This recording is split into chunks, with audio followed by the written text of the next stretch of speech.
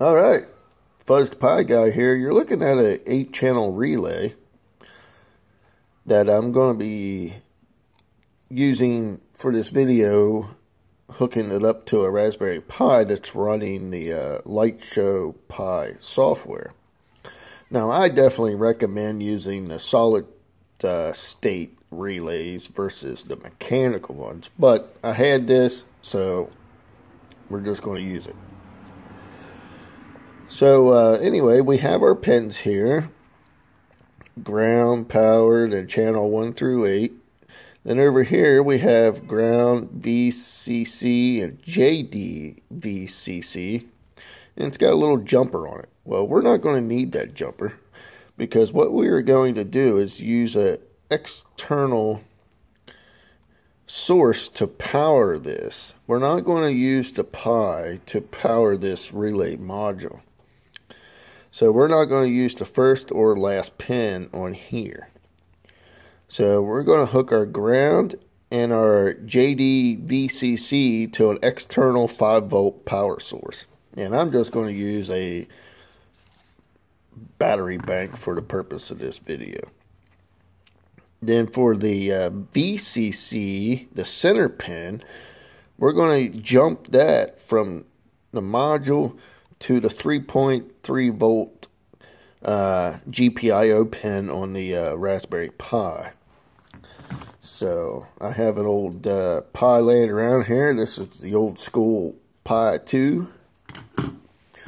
We have our wires here. So let's wire it up. Now,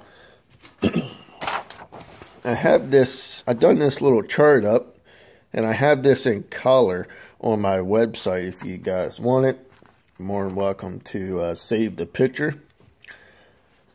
So the LightShowPi software uses the wiring Pi numbers, not the GPIO numbers for the software. So in the config file in the LightShowPi config file, you need to put in GPIO 8. Let's say you're going to be using that one, or whatever the numbers may be. If you put these numbers in, it's not going to work. And obviously the pin here is the physical pin. Now, the colored picture of this will have yellow, and 7 will be red, because it can be used for a relay or an antenna to turn the Pi into a FM transmitter. So what we are going to do is we're just going to start with 0, 1, 2, 3, 4, 5, 6, and 7.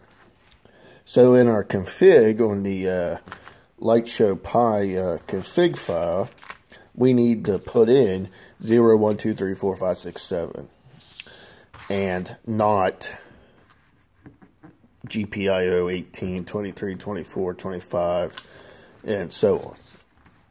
Now, if you're going to use the antenna for GPIO 4 for an antenna, then obviously you don't want to use that for your relay. You'll want to move up to, say, wiring Pi number 8, physical pin 3.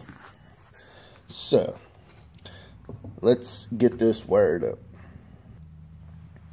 Okay, so now if we hold our Pi like this, this corresponds just fine. So what we'll want to do is, if we start with channel 1, which would be my red here, and we're going to go with 0. So if we go 1, 2, 3, 4, 5, 6. So we need to go 6 pins down. 1, 2, 3, 4, 5, 6.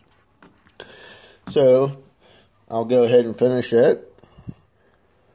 Alright, so now I got that wired up. And like I said, what we are going to do is we're going to take a jumper and go from the center pin over here on the right, and we're going to go to 3.3 volt pin on the Pi. Just like that. Now, I just have this made up, but we're just going to use this. And just got to make sure I use the right one. So my gray is the positive. So we're just going to put the power on and the ground.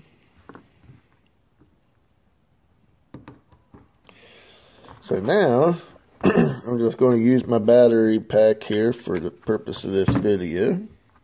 So we have that powered up. So now let's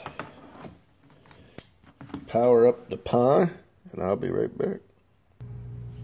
Alright, so now I'm logged into the Pi here. So we're going to go down and CD into the LightShow directory. Now if we do an LS, as you can see, we got a config here. So we can get into that guy. And we're going to nano into the default. Now that we're in here, if we scroll down,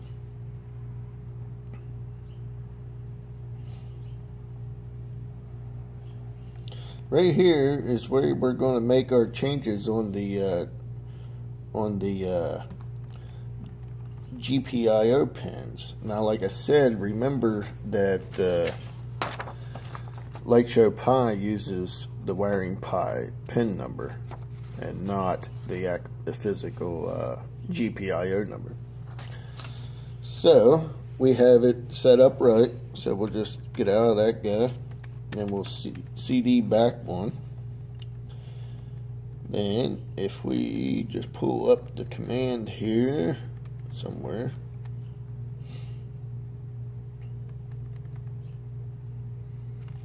now we could just back out of this one time. Alright, so now we're going to run it. So if we run the LightShow command here, let me get it up here.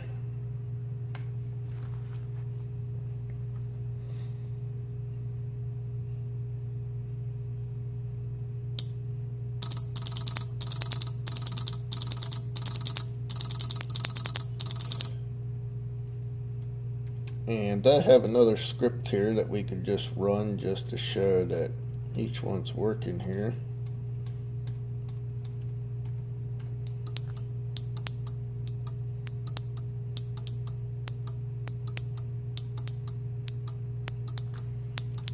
So, alright, well, I'll throw a link in the description to my website for this information and this picture of this in color. So hopefully this kind of helps out. Thanks for watching. Stay tuned for another one.